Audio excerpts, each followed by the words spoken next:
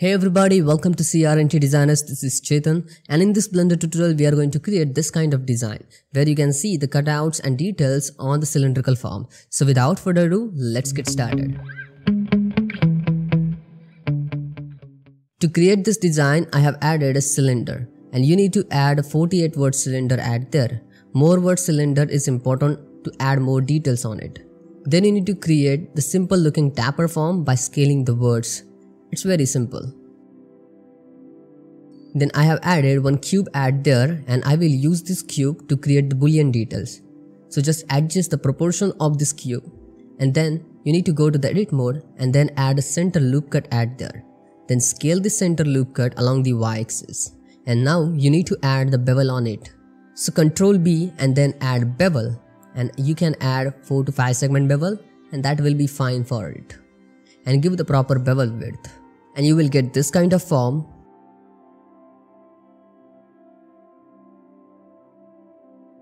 Then you need to select this corner edges, and you need to add a small bevel at there. You can add 2 segment bevel at there. And then you need to select both the objects and use the boolean operation difference. Then you can add one more cube at there and then scale it along the y-axis in this way, and use the boolean operation difference. Then shift D to duplicate it and rotate it into the 90 degree and use the boolean operation difference. Then here I want little bit less scale along the y-axis, so you can scale it down. So you will get this kind of form, and just move it little bit along the z-axis in this way, and you will get this kind of block out at there. Then just you need to apply all the boolean modifiers and move these cutter objects in different collection and hide that collection.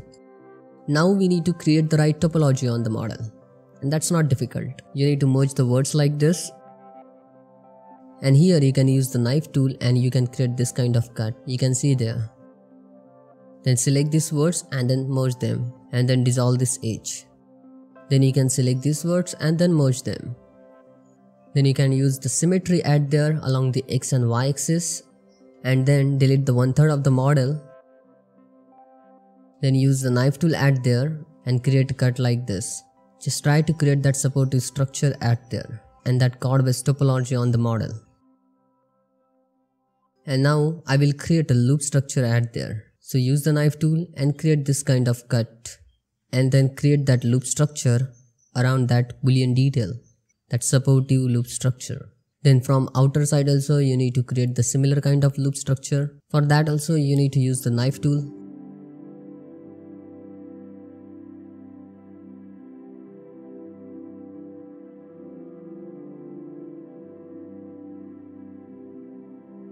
And then create supportive cuts.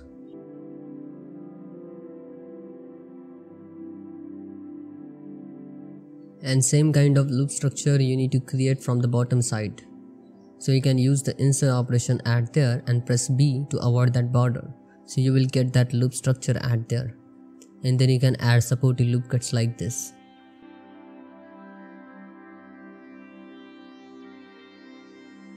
Then create a loop structure, so that's why you need to merge the words in this way. So we will get that loop structure around that boolean detail.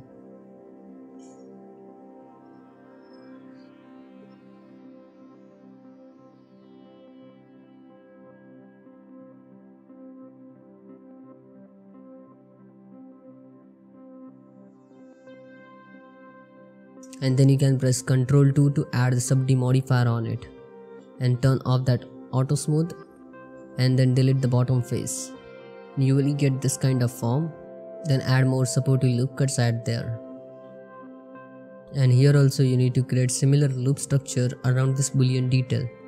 So add the supportive loop cuts and then merge the words like this. And now you can see we are getting the smooth form.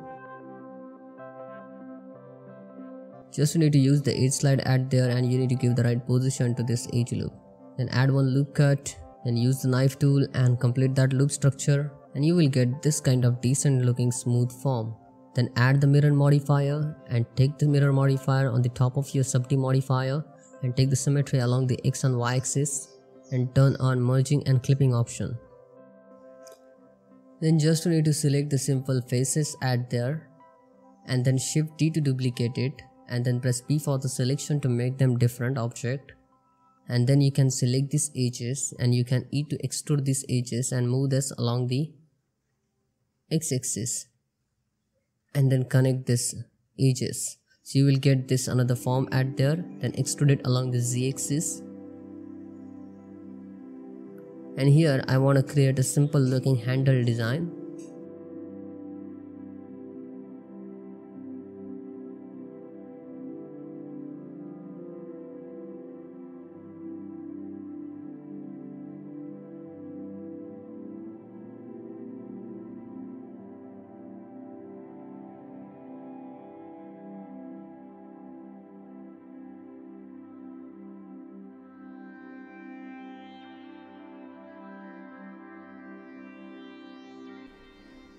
And then select these faces and then press I for the insert operation, and then select these faces and then press Alt S to scale them along their normal. And now you need to add more supportive loop cuts to maintain that structure, maintain that form, and then take the symmetry. You will get this kind of decent looking design, simple and easy. Then I have used my kit bash nuts and bolts to add those nuts details. Then you need to select the faces with the shift select, and you need to press P for the selection to make it different object. You will get this different object, and you can see we got two different objects at there, means overall three different objects you can say. You will get this bottom part, and here you need to create a little bit of right topology. You need to add the loop cut like this, and you need to add a set flow on it and create that right supportive structure.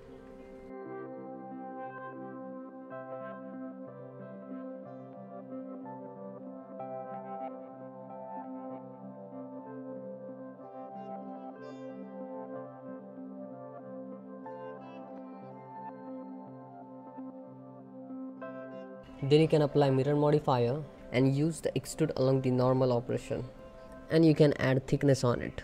And here you need to apply the mirror modifier, and you can add the thickness on it by extruding it along the normal. But before that you need to remove some edge loops at there, because when we extrude this kind of complicated part along its normal, it creates some weird form from the inner side, not from the outer side. So you can remove some edges and you can extrude it along its normal, or you can use the solidify modifier on it. So you can adjust its thickness as per your need, so that will be more convenient way to add that solidify modifier. Once you get the satisfied thickness, then you can apply that solidify modifier and you can add more supportive loop cuts at there on that form. And now just I have refined that part, that bottom parts, and just I have filled that bottom gap at there, and it's very simple. Then just check the face orientation, and here you can see I have got three different parts for the model and some nuts at there. Then you can select these faces and you can create a simple looking design by using the insert operation. And there you go. In this way you can create this kind of design. So that's it for today. Thanks for watching. If you like this tutorial, then hit that like button and subscribe our YouTube channel. Bye bye. See you in the next video. Take care.